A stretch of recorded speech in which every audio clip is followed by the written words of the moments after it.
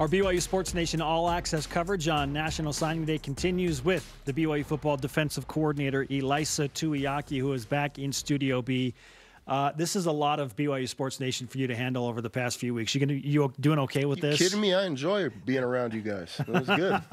You are a good recruiter, my friend. We're ready to sign. Yes, I don't think we have eligibility, but I think we're ready to sign.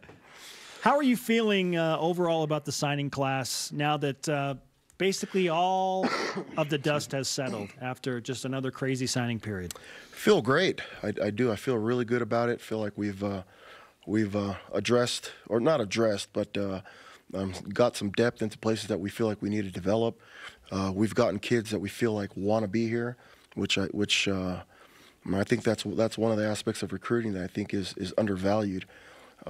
Kids that want to be in your program, kids that are, obviously LDS or in-state, or kids that typically run through a wall for you, and those kids are the ones that we're getting. There's a lot of families that we're excited about their kids getting here, and the ones that are not from the state of Utah. So really, really excited about this class.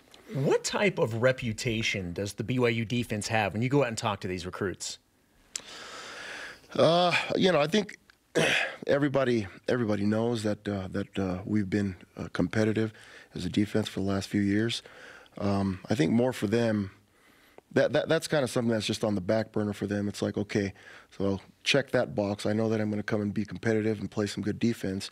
Really, what else is there that'll draw me in, as far as feeling good in the locker room, feeling good around the coaches, feeling good about the decision I'm making to live that lifestyle and get the education that I know I'm going to get there and set myself up for the future. I mean, a lot of the other things that we talk about in recruiting are the reasons why kids are coming, and football, even though it is the reason why they're coming, ends up really kind of being one of the things that's just at the back of their decisions. It's more of just lifestyle and fit in the program.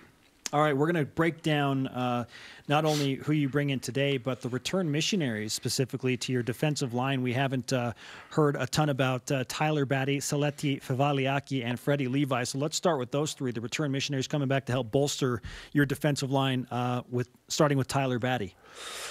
That was impressive that you said Saleti Fevaliaki. I've been working on this for a while. Okay. that was good. Thank you. Freddie Levi is currently with us. He joined us in January. He's working out with the team, and he's starting to look better. As far as just kind of getting his body back and hitting stride, and we'll see what he brings to the table this spring ball. But he'll participate with us. Both Saleti and Tyler are still on missions. They get back, and we'll plan on them joining us in the fall. Saleti is a defensive tackle. He's 6'3", 6'4", someone there. I guess they listed on here, but I just kind of remember it off of meeting him and talking to him. But Saleti is a big kid, and he's a really big athletic body, the kind that, when you project Polynesians, and you kind of see him through the years, and Saleti's going to be a big kid, a big athletic kid, and so we're excited about him. And Tyler Batty we've talked about him at least as a staff, and we'll see how he comes and develops. But I really, really, really excited about Tyler Batty as a pass rusher. He was very under recruited, I think. 6'5" defensive end from Payson. There aren't too many kids signing out of Payson High School, and he brings a lot to the table. I think he's going to be a good player for us, but super, super explosive kid. There are two defensive players that signed today: Dimitri Gallo, the defensive back out of San Jacinto, and then Kate Albright, the defensive lineman, also out of California. What can you tell us about both those guys? Yeah, they'll. So which one were you talking about? Gallows will come in and he'll contribute. We're always looking to sign 3 or 4 corners every year. We sign probably maybe 2 or 3, but he's one of the kids that we expect to come in and contribute right away. Really good football player and just a good player. But Kate Albright's going to end up going on mission first, but he is another pass rush specialist that comes in, 6'5", 215-pound kid that is BYU through and through. His mom played volleyball here, and mom and dad met here. And so he was, kind of being recruited by different schools, ended up, with a bunch of different schools that were good. And at the end of it, it was kind of like, okay, this is home for me. And in the back of his head is like, I knew I was going to come here, but I'm ready to commit and come, and we're excited about him. Ilaisa Tuiaki, BYU defensive coordinator, with us on BYU Sports Nation, part of our all-access signing day coverage. Let's go now to December's class and another defensive back, Caleb Christensen. He's a 10.8 100-meter guy, another local product. We believe his mission probable first. So, Caleb, what are you looking for in a defensive back? Because it seemed like you went for length, and now it's become speed, and now it's just kind of both. So where are you with that process? It's always been both for us, but obviously sometimes a kid that's not as tall needs to be fast. And so for us, one of the things that we talk to high school coaches about, it's hard sometimes to watch film and competition that you're playing against and try to really get a gauge on how fast a kid is. And so we encourage all the kids that we're recruiting as DBs to be track kids. Or we've got to see him with our own eyes, running. And he's obviously a track kid, in-state kid, LDS mission. I mean, he fits everything that we are. And we're really excited about getting him on board. And he's going to be a good player for us after his mission. What about Eric Ellison and George Udo?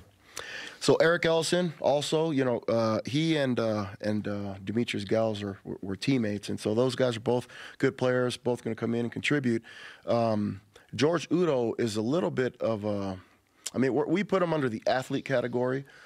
His build and what he looks like right now is we're probably going to end up starting him at corner.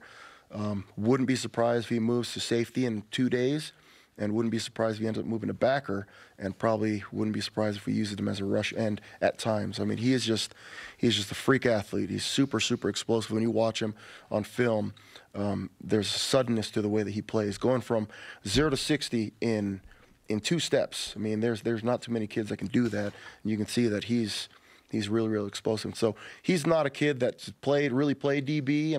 More of a linebacker, D end at the high school that he's at. It's a smaller high school, but we project him to be a kid that can do a bunch of different things for us. And we'll obviously start him at corner. Well, the 3 of us can relate to that. If you were to categorize us, athlete is what you would think. You don't want to pigeonhole us with one position. The only thing that we fit under is probably 0 to 60 in age, and it happened like that, right? Ilaisa, great to catch up with you. I know that you've put in a ton of work, and you're really excited about, most importantly, having guys that want to be at BYU now playing at BYU, and you're getting guys that know the story, they know the backdrop, and they're ready to run through walls for you. So we're excited, man. Yeah, we're excited as well.